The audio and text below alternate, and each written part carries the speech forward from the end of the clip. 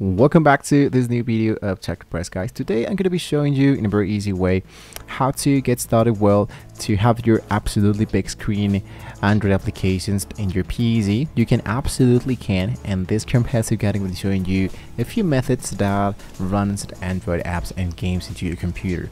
So why run Android applications into PC? Basically, these are tons of great reasons to run Android applications into PC. Gamers can enjoy a more immersive experience with better controls. Applications users can multitask more efficiently, and some applications simply work better with a keyboard and mouse. So plus, if you have a powerful PC, you might have smoother performance than on your phone. The most versatile way to run Android applications on your PC is by using an Android emulator. So these programs create a virtual Android environment on your computer. Some of the top emulators is, for example, there's the BlueStacks. Now, I don't know why it's not appearing in here, but you can just look out for it into the Google section here. So BlueStacks is known for its user-friendly interface and strong gaming features with excellent keyboard and mouse mapping. You can use the BlueStacks to download it so and try out applications inside your PC or your Mac even though. Now there's another one called the LD Player. Now the LD Player, this is another great option for gaming, often praised for its performance and customization options. You can try this out totally for free. There's a prerequisite here, but basically you just need to create an actual account. So if this one hasn't worked for you yet, you don't have to worry about it. And lastly, there's the Google Play Games for PC. This is a beta mode. I don't know if this one is now enabled yet, so you can try it out to look out for it. For example, the Google Play Games PC.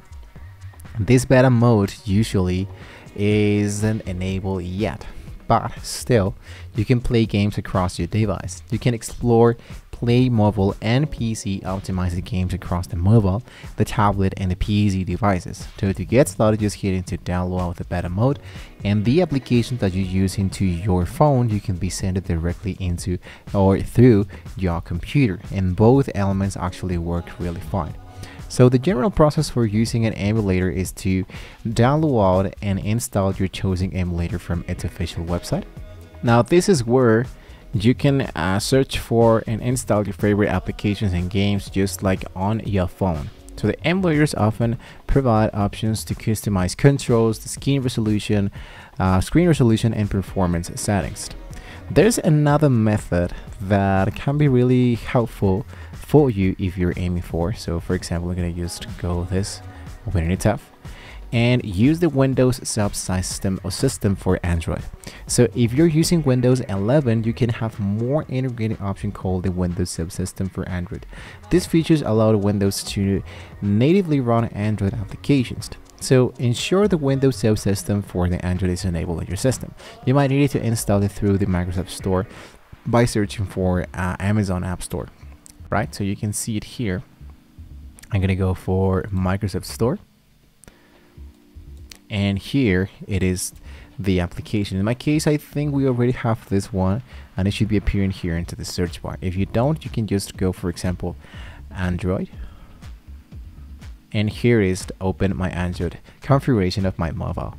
So the Amazon App Store provides a selection of Android applications optimized for Windows, and you can look for it in here. For example, here is mobile linked, and I opened the linked mobile so I can just have more control of my mobile inside my computer.